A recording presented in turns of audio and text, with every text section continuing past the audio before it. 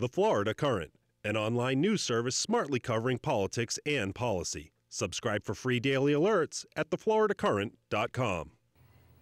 Mentally ill inmate Darren Rainey died 2 years ago at the Dade Correctional Institution, but his death was anything but natural. Prison guards have killed inmates.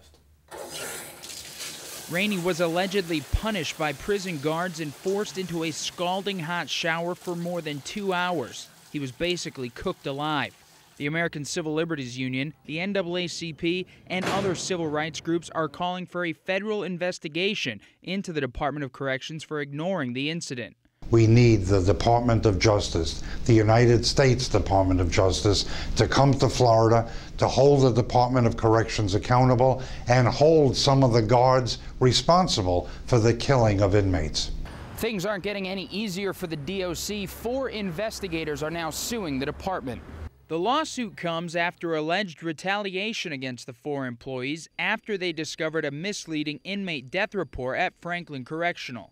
Attorney Stephen Andrews says inmate Randall Jordan Aparo was gassed to death by guards at the state prison.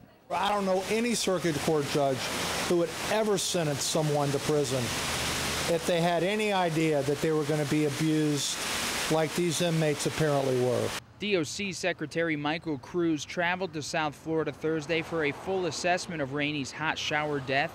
Cruz says he's prepared to fire anyone involved. Reporting in Tallahassee, I'm Matt Gelker.